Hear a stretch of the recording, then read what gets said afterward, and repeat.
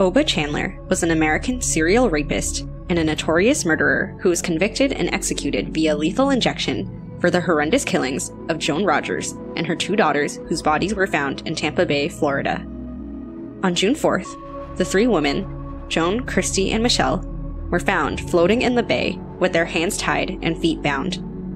The decomposition process had produced gases that caused the bodies to rise to the surface, pulling up the concrete blocks tied to their necks and duct tape over their mouths. Further analysis revealed that the women had been thrown into the water alive.